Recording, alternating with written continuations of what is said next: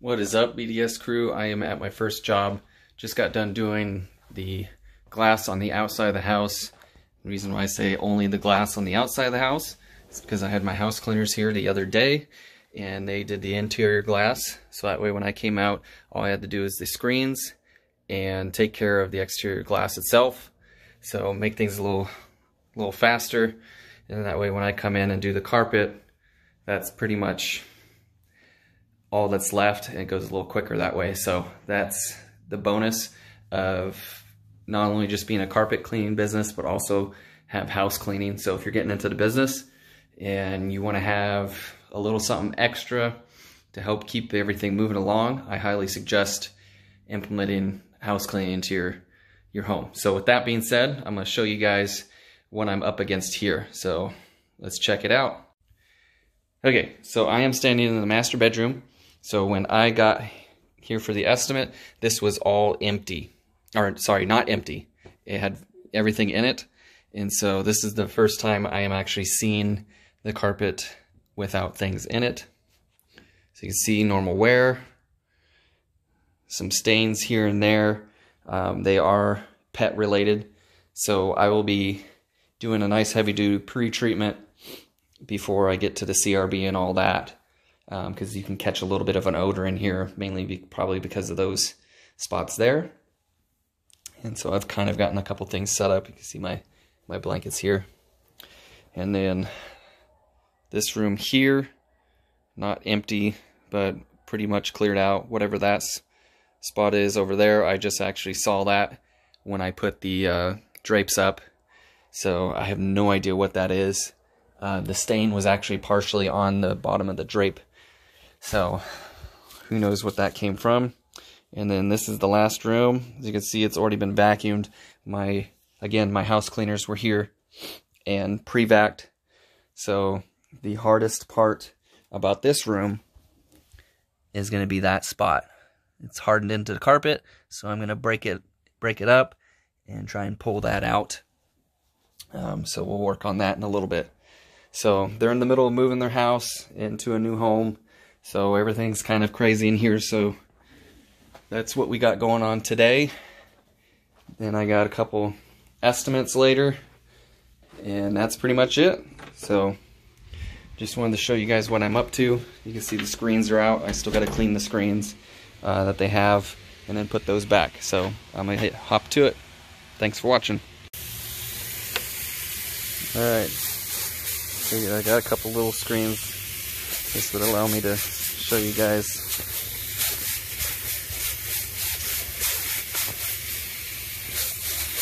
So these are in pretty bad shape. So there's some damage to the frames and whatnot, but at least you guys could see this because it's been a while since I've shown the screen cleaner. So I thought you guys might enjoy that.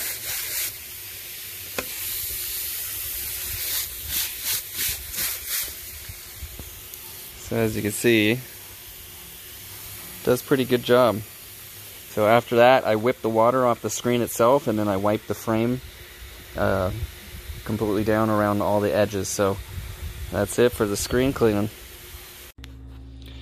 Alright everybody, BDS crew, it is pre-spray time. Let's see, get this going here.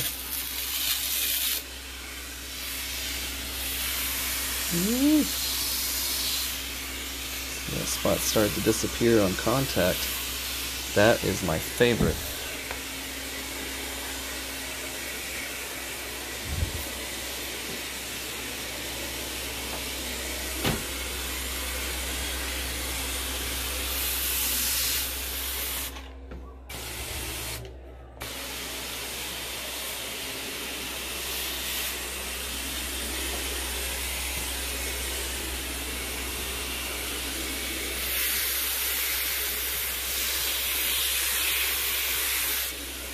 Let that spot get a little extra.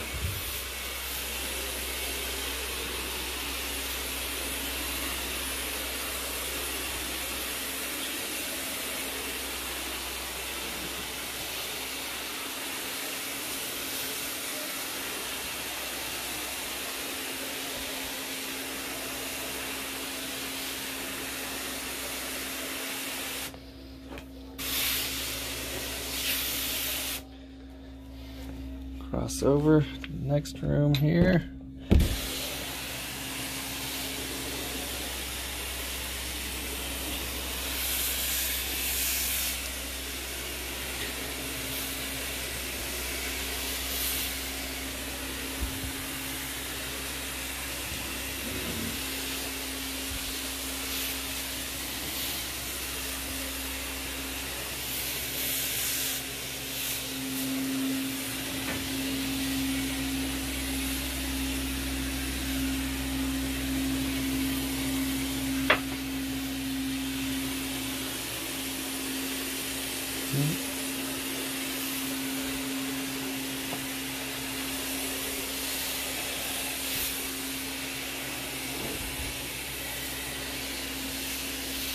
That was a hard spot. I got some stuff in here to help with that, and then I'm going to break it up with my Carpet Shark.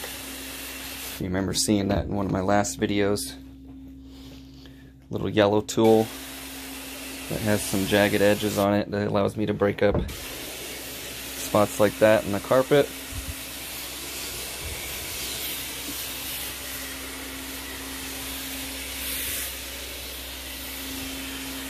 You can tell these carpets need some love. Not sure if they've had them professionally cleaned before, but yeah, I'm gonna give it a good scrub here shortly, so stay tuned for the CRB.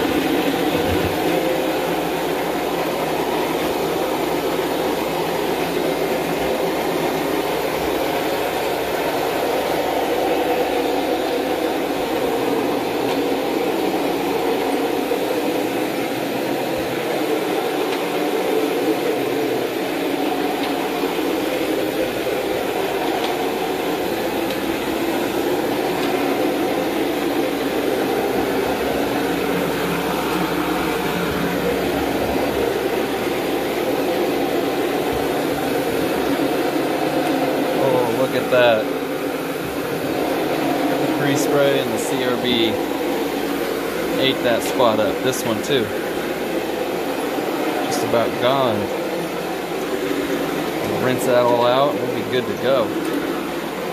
Oh, something fell on the carpet there. Love it.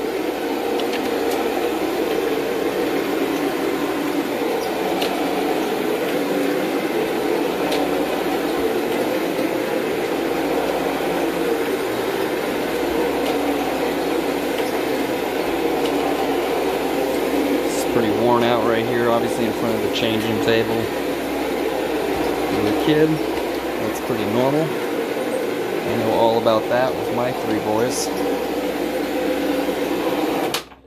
Trying to combat wear and hopefully make it look better. Can sometimes be a struggle. And when you got the CRB, help fluff the carpet up a bit. A lot of times, unless the traffic areas are just really, really bad, you can almost hide the wear patterns. Not always, but sometimes. Alright, this room's done. On to the bedroom across the way. Oh, this little gate. Make it a little difficult to one-hand the CRB in here.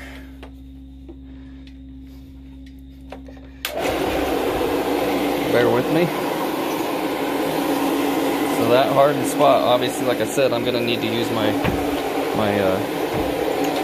Carpet Shark on that. I wouldn't want the CRB bristles to be too aggressive to the point where it could actually work that spot out, because you get too aggressive bristles on this thing, scrub some carpet, you're going to do some damage. So these blue brushes are standard with probably most CRBs. So if you're in the market to getting one for your cleaning business, that's most likely what you're going to end up with. And they're pretty universal. As you've seen in my previous videos, I use it on tile, and it does a good job. You know, if you really need to use it for agitation in the first place, the right chemical and dwell time, and you can probably 75% or more of the time get away with not having to agitate, because the cleaner does all the work for you. And that is, of course, Grout Master.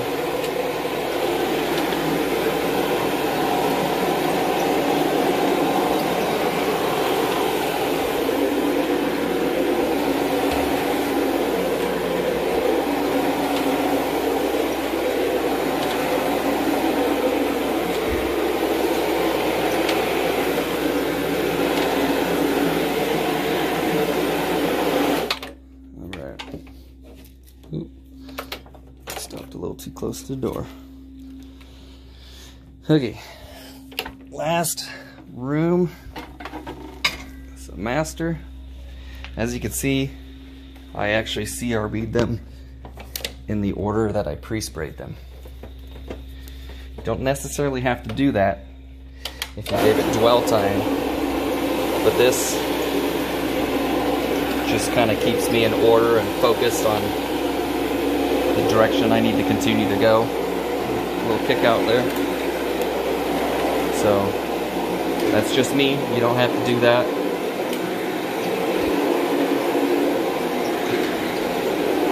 Generally always start in the furthest point and work your way back out.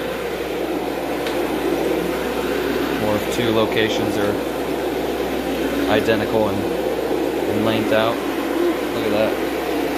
Then you can choose which one you want to start. I just chose to do the room on the left first. No particular reason.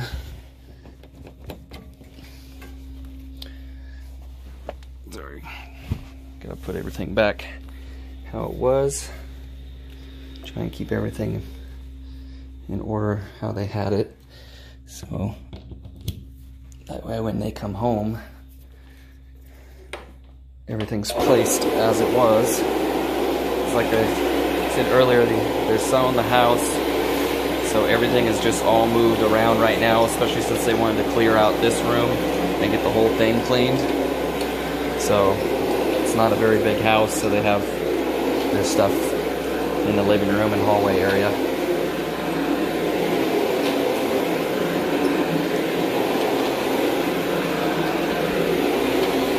Like I said, my cleaning crew was here yesterday, so they already pre-vacked where I needed them to, and I'm just here to do the finishing touches.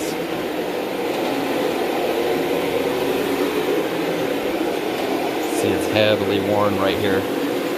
These carpet fibers are in pretty bad shape right there.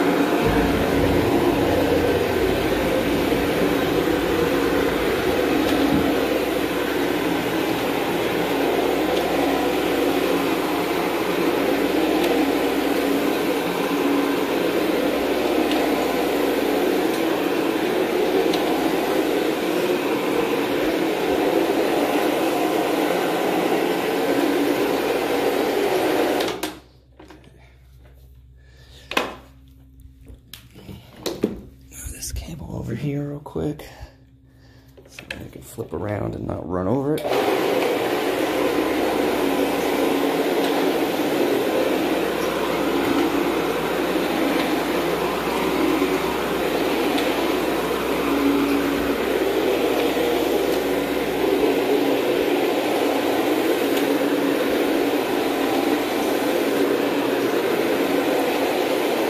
Kick out in this room now. Now some of your guys' favorites. Obviously I'm not doing the closet, but I do like to at least go up to the threshold here, because closet doors are usually shut all the time, so you're gonna get that filtration soil there. Is the only area that air can pass through is right under this doorway. So you get filtration soil when your AC or heater's on, it's moving air around your house. So naturally, when air's moving around, it's gonna make its way through small holes, cracks, whatnot. And that's the only area there. So a lot of times when stuff's closed up like this, you got it closed up, that filtration goes underneath, and your carpet, it being the biggest filter in the home, will filter some of the dirt or dust, and over a long period of time you're going to end up with filtration soil. And sometimes it becomes damaged too, because you get that soil stuck in the carpet, and then if the door happens to slide across the carpet fibers a little bit, you get that dirt plus some friction, you got some damage. So check your doors periodically, the thresholds there, and be sure that it's not happening to you. Alright, CRB's done. Up next, rinse. Alright, BDS crew, I am trying something different here for this spot. I saw somebody use it in a YouTube video and it seemed to do the job, so I am testing it out. It's called Glacier Chewing Gum Remover with freeze action, so it's supposed to freeze it, leaves no residue, as you can see. So I'm going to try it and see if this helps for when I use the Carpet Shark.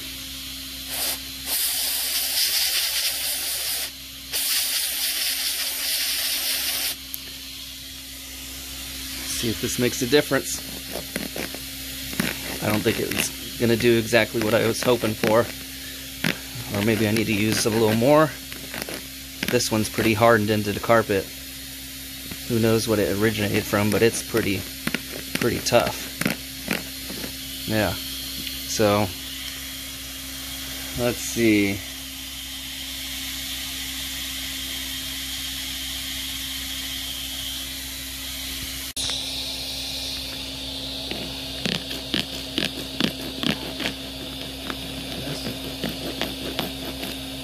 This one may not want to budge.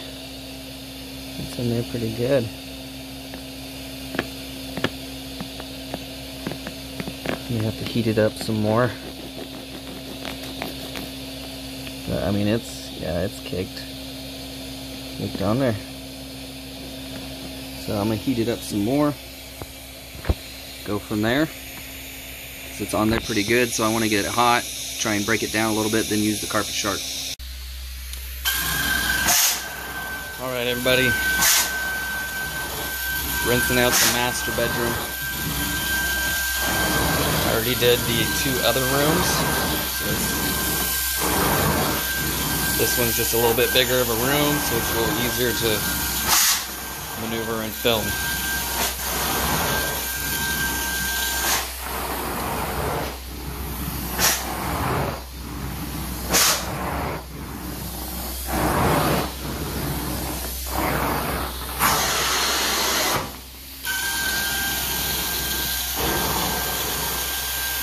So, funny story. See how those blinds look right there?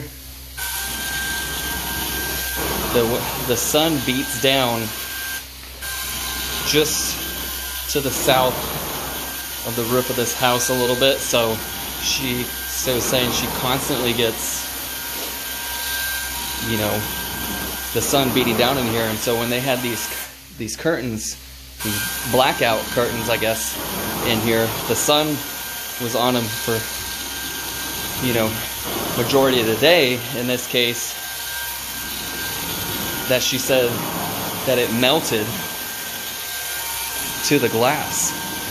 Because when I was cleaning the outside, I was like, oh, hey, you know, I noticed there's some kind of residue or something on the inside of the glass. I haven't looked at it closely yet, but I just noticed that. I wanted to bring it to your attention. And she's like, oh, yeah, my blinds melted to the glass. I was like, really? That was the first I've ever heard of that. I thought she had some kind of stickers, or kids put stickers on there, or, you know, something else that had adhesive to it, and it just wasn't coming off. So I asked her, and that's what she told me. So I was like, well, that's the first I've ever heard that happen. It does get pretty hot here in California where I'm at, but man, the blinds just melted to the glass. That's crazy. I mean, we're starting to get into the hot weather again. We got 78 today. Last I checked, I could tell because I'm breaking more of a sweat easier. But yeah, I thought that was crazy. So that's why they look all orange. From what she told me.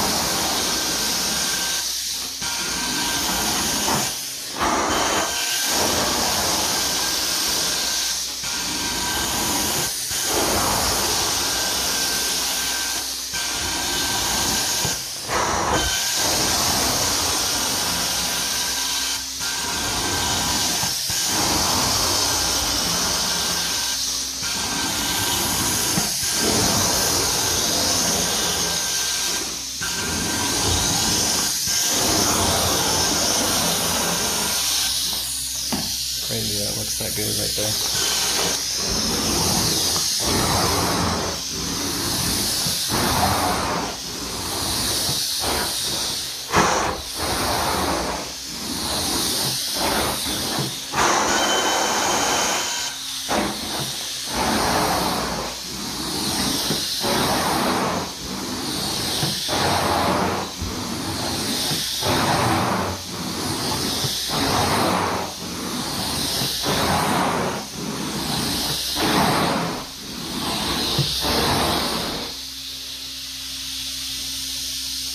Love it. What do you guys think? Leave me a comment down below. Hit that like button. Last I checked, 41.8% of you that are subscribed are watching it.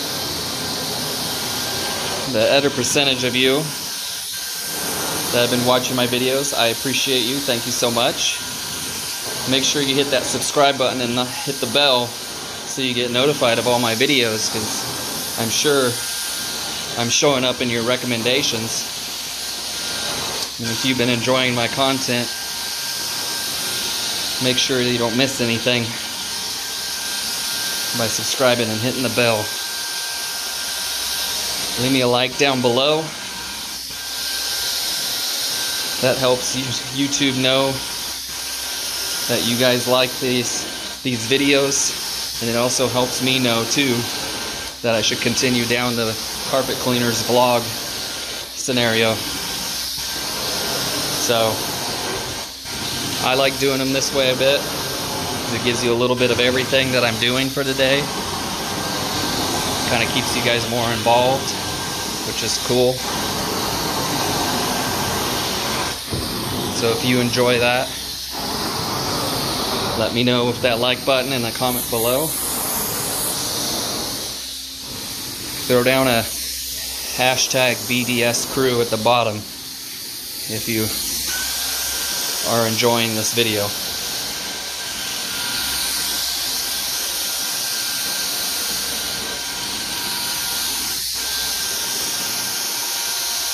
This cup is pretty beat up, but they are selling the house. So I believe I mentioned it a couple times in previous videos. If you're selling your house, at least in my area, I don't know if it changes in other states, but in California, in my area, if you're selling your home, putting new carpet in to make your house seem more appealing doesn't necessarily give you a return. So the time it takes and the money it costs to put new carpet in isn't worth it.